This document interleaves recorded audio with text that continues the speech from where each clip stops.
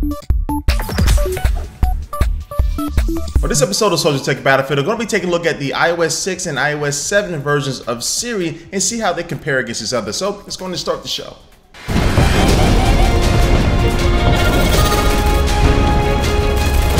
Hey, what's up guys? Welcome back to another episode of Soldier Tech Battlefield. It's good to see you. I can't see you, but you can see me. But I'm your host, Mark Watson, otherwise known as Soldier Knows Best. And now in this episode, we're going to be taking a look at Siri on iOS 6 versus the iOS 7 version. Now, iOS 7 isn't released out to the public just yet, so we know it still is a work in progress, but we can already see some major differences between the two. So let's going to start this show right now and take a look at both of these versions.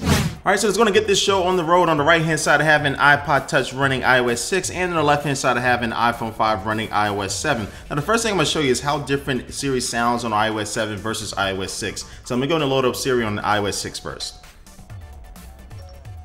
Tell me a joke. What did one iPhone say to the other iPhone? I used to know this one.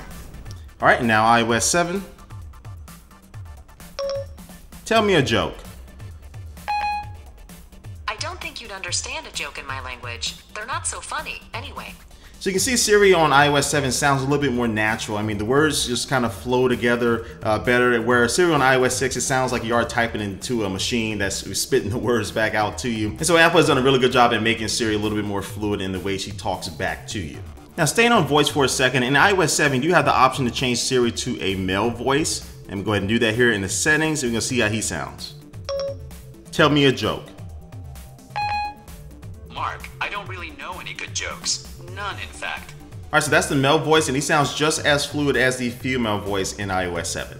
Alright, now let's go take a look at some of the UI differences here between iOS 6 and iOS 7. What's the weather going to be like this week? Okay, here's the weather for this week.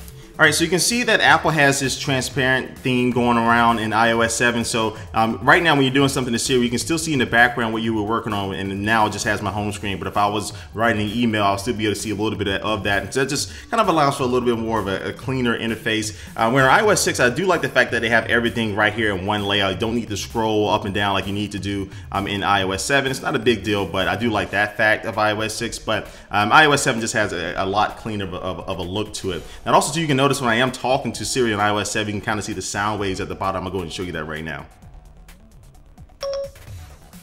What's the weather like in Paris? It should be nice in Paris, France for this week. And so I just 24 degrees Fahrenheit and partly sunny. shut up. But I just like that little effect there, and there's little touches like that throughout iOS 7 that's giving it, you know, its own unique look, and they have added that here in Siri. Now, one of the things that I like to use Siri for a lot is for finding information about movies. Now, you can see the layout is different here on iOS 7 versus iOS 6. But one feature that you can do in iOS 7 now, as I go through this, is that you can now buy movies via Fandango within Siri, whereas on iOS 6, you kind of just see the time for the movie. You can't really do anything else at that point. So that's one nice little feature as far as movies, and somebody just emailed me. But anyway, that's one nice feature that I like in iOS 7 as far as Siri. Alright, now one last thing I want to show you is that Siri has a little bit more control over your system in iOS 7. Turn off Bluetooth. I can't do that for you. My apologies.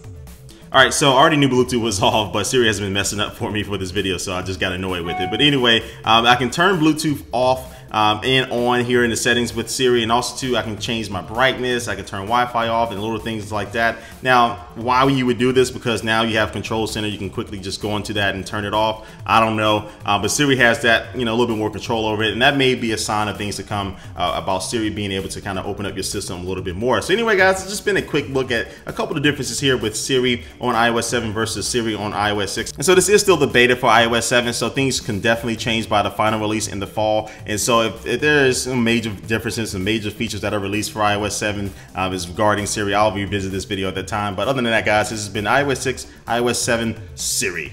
Alright, so that wraps up another episode of Soldiers Tech Battlefield. I will be back next week for sure, but I want you to leave a comment down below what you think about this video, what you think about the differences in Siri. Are you liking the new changes in iOS 7, or what are some things that you would like to see improved in iOS 7 that Apple has not shown us yet? Leave that comment down below, and thanks for watching, guys, and I will catch you next week.